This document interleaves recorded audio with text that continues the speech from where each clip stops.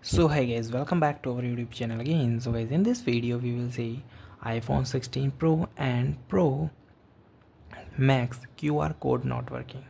So guys, if your iPhone Max having the trouble for scanning the QR code, so this can be frustrating.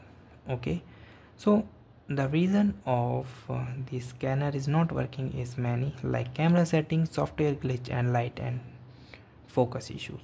So in this video we will find some relevant way to resolve this issue. Okay, so guys, let's start. So the first thing is you can check the camera setting and make sure that this feature is enabled or not.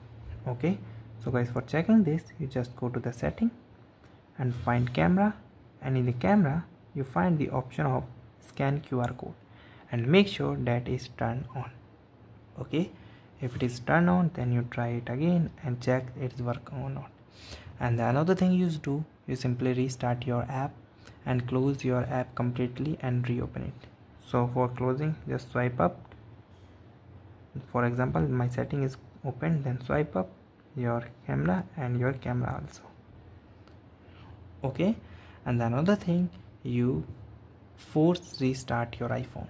A forced restart can clear the temporary glitches. For force start, press and quickly release the volume up and down button, just like this, then this and this button, power button. Okay, and your phone goes into the restart mode. Okay, and guys, the last thing is you ensure the proper lighting. Make sure that the QR code is well lit. If you are in the dark environments, and you try to increase the light or move to the brighter area, and you also clear the lenses.